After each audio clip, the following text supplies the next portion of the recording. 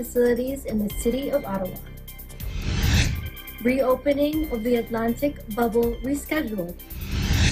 The Vancouver Aquarium is sold to an American company. The COVID-19 P1 variant continues to increase in BC. Government of Canada invests in laboratories to support science and research in Canada. Hello everyone, you're watching Eagle News Canada. I'm Tiffany Elisasis reporting from Calgary, Alberta, bringing you stories from across the globe.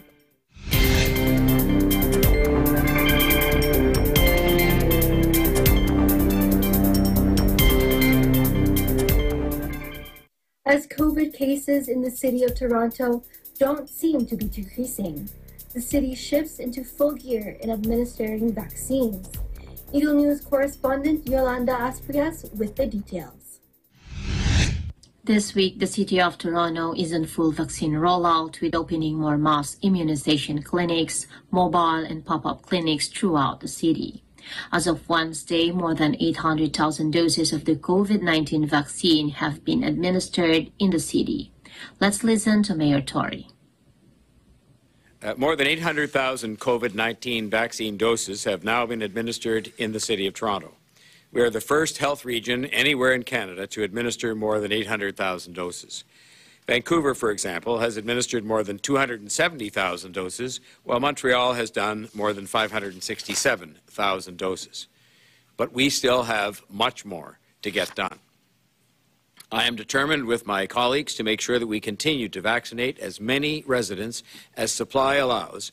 And I'm determined, just as I know Prime Minister Trudeau and Premier Ford are, to get more and more vaccine supply. Last week, the city announced that it would be switching the focus to vaccinating people and essential workers who live in neighborhoods that are considered a hotspot.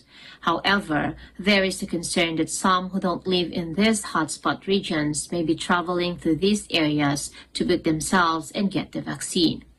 Here is what Dr. Eileen De Villa has to say.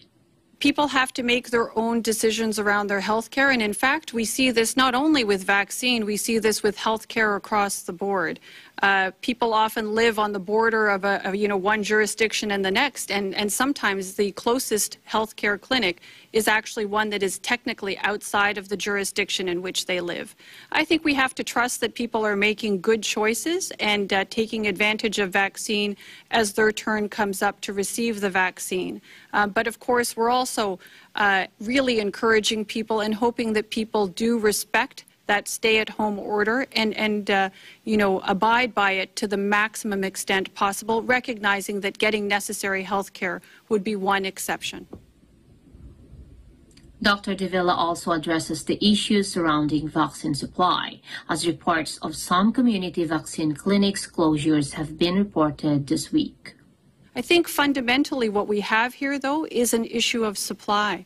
As Chief Pegg has provided, we are only, stocking our clinics with just enough vaccine to see us through until the next delivery. And I think we are all suffering as a result of a delay in arrival of vaccine. There were vaccines that were anticipated to arrive on a certain date. Unfortunately, that date was missed. And as a result, we have a crunch on vaccine availability. I think the good news here is that there's interest in our population in receiving vaccine, and it's our most fervent wish to be able to provide those vaccines to individuals who want that vaccine as soon as is possible. The Scarborough Health Network confirms Wednesday that 2 of their clinics at Centenary Hospital and Centennial College will be temporarily closing due to vaccine supply. Take a listen. Our vaccine clinic teams are contacting everyone whose vaccination appointment is impacted by this closure, and we will help people reschedule their appointments at the next available opportunity. We know that this is very disappointing to families across Scarborough. We will reopen our clinics as soon as we receive more vaccines. Toronto reported 1,332 new COVID-19 cases Wednesday, with 90 hospitalizations and 8 deaths. In Toronto, Yolanda Aspiras, Eagle News. We live in interesting times. Health Canada continues to update Canadians on COVID-19 vaccines as vaccinations continue to roll out throughout the country. Here is Eagle News correspondent Andre Lajoie with more information. Health Canada is updating Canadians and healthcare professionals about the ongoing safety review of very rare events of blood clots associated with low levels of blood pellet following immunization with AstraZeneca and Covishield COVID-19 vaccine. After a thorough independent assessment of the currently available scientific data, Health Canada has concluded that those very rare events may be linked to use of the vaccine. This is in line with the findings of other regulators. As a result, the department has updated warnings in the product information to inform Canadians of possible side effects and to provide information about the signs and symptoms and when to seek prompt medical attention following vaccination. Based on the review of available data from Europe and from the United Kingdom as well as AstraZeneca, no specific risk factors have been identified. Therefore, Health Canada is not restricting the use of the vaccine in any specific population at this time. Health Canada's position that the safety of AstraZeneca vaccine meets its strict safety standard remains valid, and the department is adjusting the product labeling to reflect the available scientific evidence. The results of the ongoing safety assessment have been consistent. The potential risk of those events is very rare, and the benefits of the vaccine is to protecting against the COVID-19 outweigh its potential risk. Health Canada's findings are based on sound and thorough review of all evidence available. In a very rare event that someone experienced unusual blood clots or low pellet, there are treatments available. The National Advisory Committee on Immunization is also reviewing the available information to determine whether to maintain or modify its current recommendation not to use the vaccine in people under 55. Health Canada reassured Canadians that the AstraZeneca COVID-19 vaccine continue to be safe and effective at protecting them against COVID-19 and encourage people to get immunized with any COVID-19 vaccine that are authorized in Canada. As the COVID-19 vaccine rollout advances in Canada, Health Canada will continue to monitor the use of all COVID-19 vaccine closely and examine the access of any safety concern. Should any safety issues be confirmed to the department, we'll take appropriate action. Reporting from Ottawa, Canada, this is Andre Lajoie. We live in an interesting time. Warmer weather means summer is just around the corner. But what does this mean in terms of summer facilities? Eagle News correspondent Melanie Ronquillo with the story. Ottawa is preparing a new rule of wearing a mandatory mask and the restrictions of gathering at summer facilities in the city, as the city contemplates in reducing COVID-19 transmission. According to the Associate Health Medical Officer Dr. Brent Mologny, Ottawa Public Health is working on a Section 22 class order to implement new rules for summer outdoor recreational amenities. While parks are important for our mental and physical health, there have been issues in parks during the stay-at-home order, and one of the things that we're seeing is a lack of distancing and the lack of mask use in parks, particularly on and around certain amenities, said Dr. Mologny. In addition to, the city staff of Ottawa councillors will be able to give a decision when will be the parks in their wards closed during the province's stay-at-home order. As per Mayor Jim Watson suggested, an 8 p.m. curfew to avoid large gatherings and rowdy behavior in parks. However, Ottawa Public Health continuing to report more than 300 cases of COVID-19 4 of the past 5 days.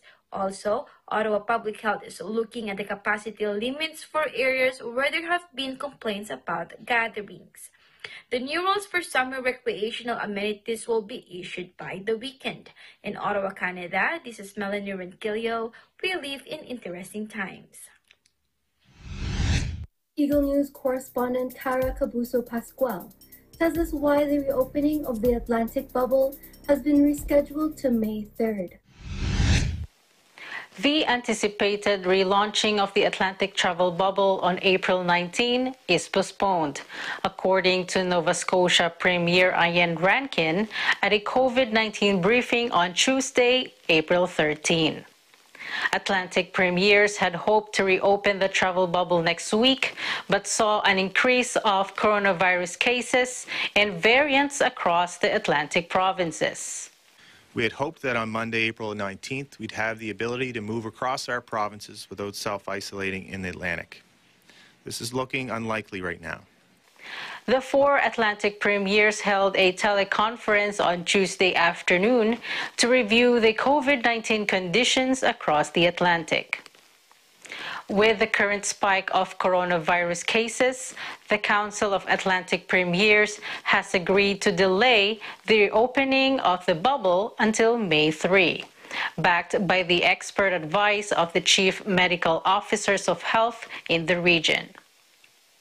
A meeting will be followed by the end of April to reassess the outbreaks and decide if a further delay to May 10 is needed.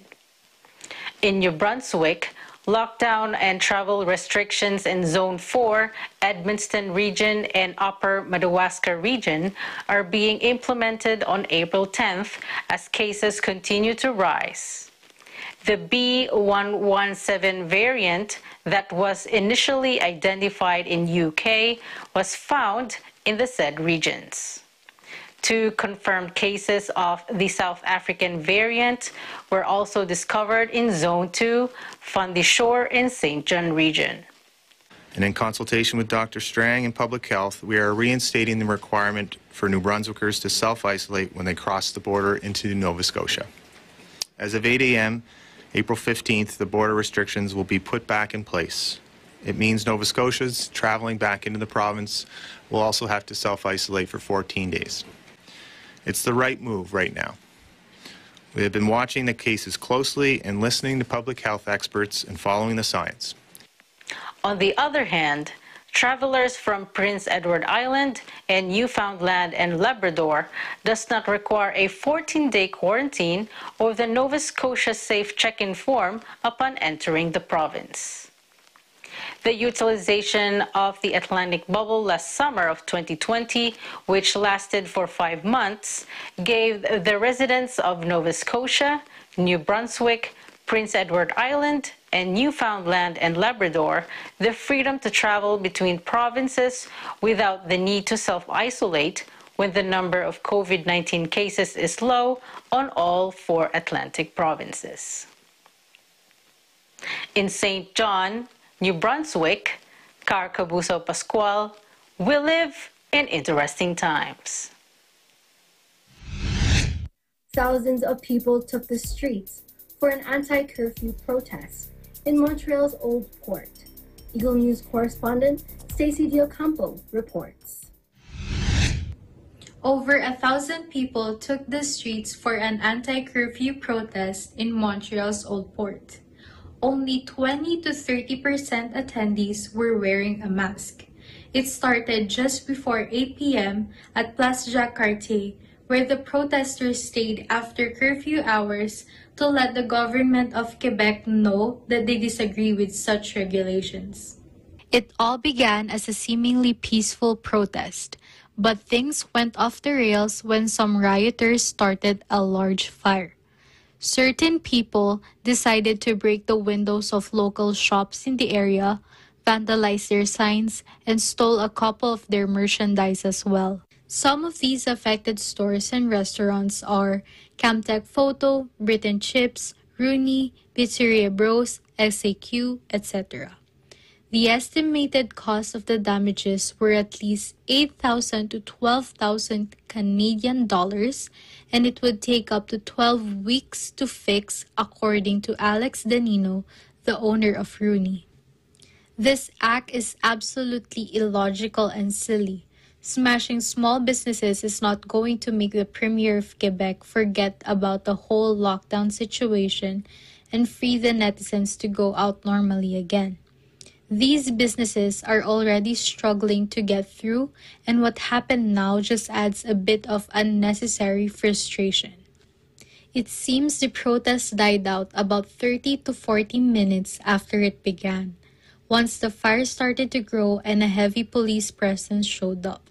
7 arrests were made during the protest and 107 fines for violating public health rules were handed out. Only one day after the massive anti-curfew protests in Montreal, more are already being planned. Similar protests are set to happen on April 12th, April 23rd, and on May 1st. In Montreal, Stacey Del Campo will live in interesting times. The Vancouver Aquarium has a new owner. Here is Eagle News correspondent Thomas Eyelikeness with more. An American company will take over the Vancouver Aquarium. Herschend Enterprises is a leading U.S.-based attractions and tourism operator. It owns 2 other aquariums accredited by the Association of Zoos and Aquariums. Other holdings include theme parks such as Dollywood and the Harlem Globetrotters. The aquarium has been operated by Oceanwise Conservation Association, but it's been teetering on the brink of bankruptcy since the pandemic began. It has been virtually shut down since last spring, other than for a short period of time when it operated at 25% capacity. The association forecast that it would run out of cash to operate by this spring. It says the transfer was the only way to save the aquarium from permanent closure. Chief Operating Officer Clint Wright, who's been with the aquarium for more than 30 years, will remain at the helm. Located in Vancouver's Stanley Park, the aquarium opened in 1956. It is home to thousands of species of marine life. Thomas Eyelikeness, Eagle News. We live in interesting times.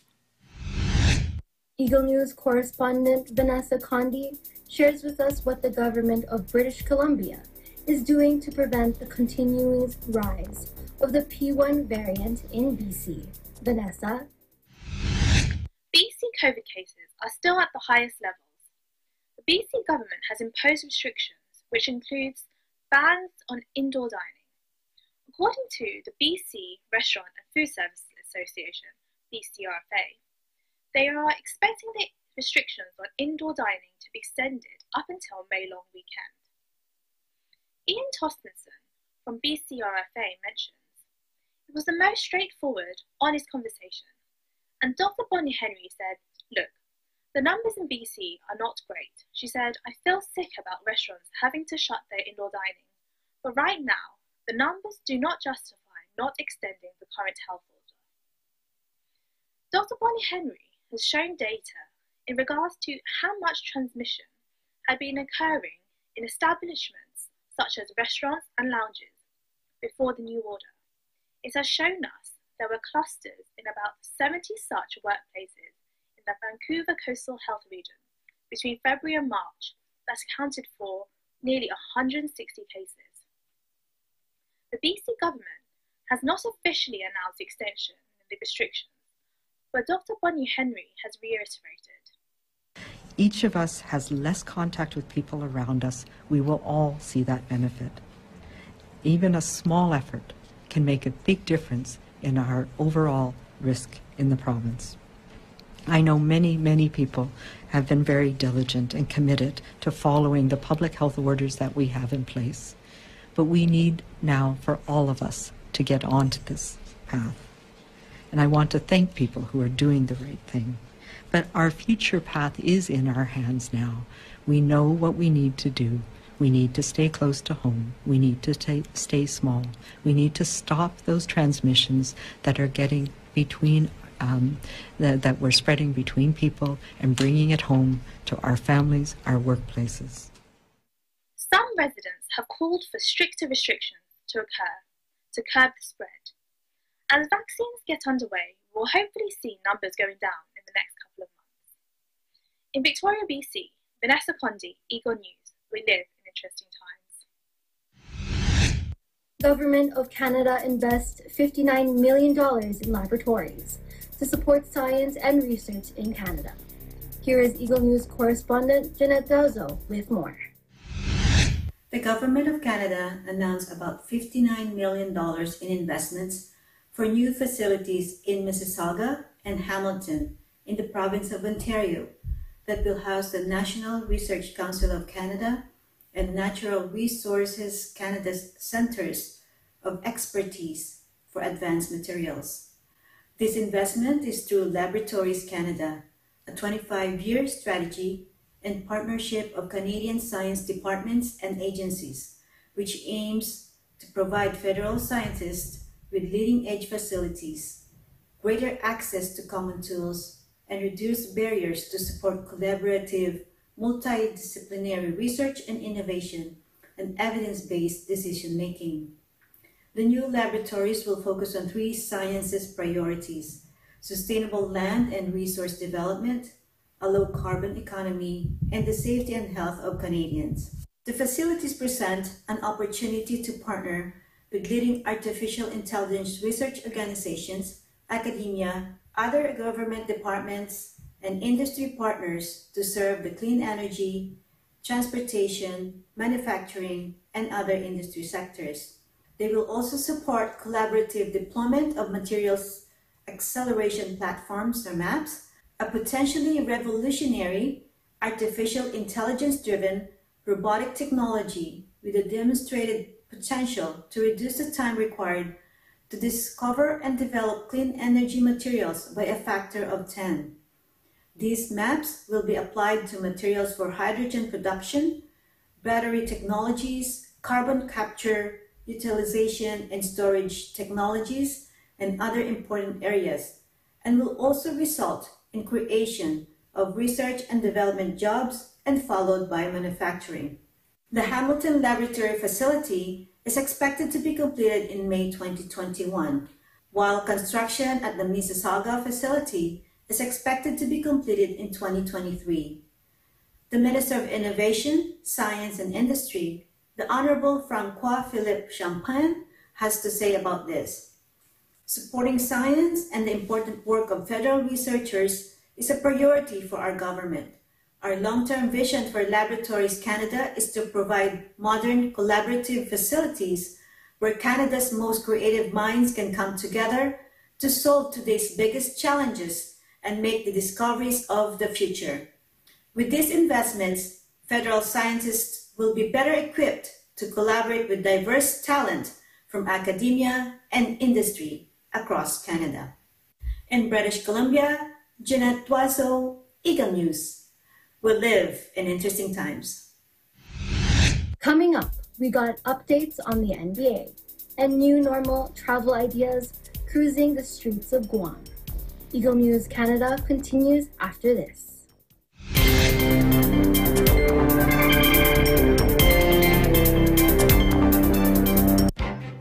Events happen around us all the time, in our community, in our country, around the world. Events that affect people, move communities, or simply inspire us.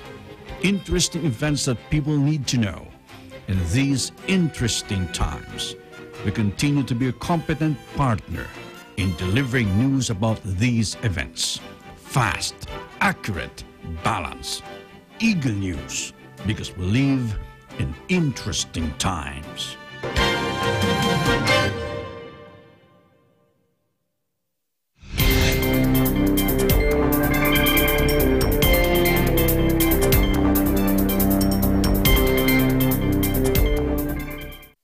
Welcome back. You're watching Eagle News Canada.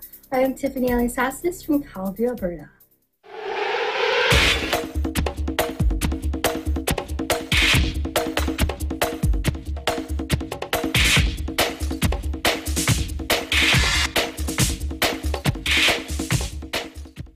It has been 1 year since Karl Anthony Towns' mother, Jacqueline, passed away from COVID-19. The Minnesota Timberwolves paid tribute to Towns' mother last Sunday and received a warm embrace from good friends and former teammate Zach Levine. Eagle News correspondent Tani Somagi files this report. April 13th marked the 1-year anniversary of the death of Jacqueline Cruz Towns, the mother of Minnesota Timberwolves forward Karl Anthony Towns, due to complications of COVID-19. The organization paid a special tribute against the Chicago Bulls, where father Carl Sr. was in attendance and received a special embrace from good friend and former teammate Zach LaVine. It's the first time seeing him in a long time. Just wanted to go over there, give him a hug. Let him know I'm always thinking of him. I think we all understand the situation that they've gone through, and I don't think anybody can imagine that. Even with Cat playing this year, I think it's incredible. So, just let him know I love him, and I'm always always gonna be there with him. Zach was so happy that we were doing. I think again, it's a big credit to the organization we run here, but the Timberwolves doing all that for my mother. Zach was so happy when I told him that tonight was going to be the night we were doing it. And he was like, man, this makes this game so much more special to me, regardless win or loss. He knew this was bigger than basketball. And, he knew how my mother loved him so much, loved her since Zach LaVine. But, and I just remember, on a sidebar, I just remember when he got traded, my mom called me so upset that she started crying. She's like, not Zach. And, I remember how upset she was, and just shows how much love she had for him. Tune in to Eagle News for more stories and highlights on the NBA throughout the season. In New York, Tani Sumagi, Eagle News, we live in interesting times.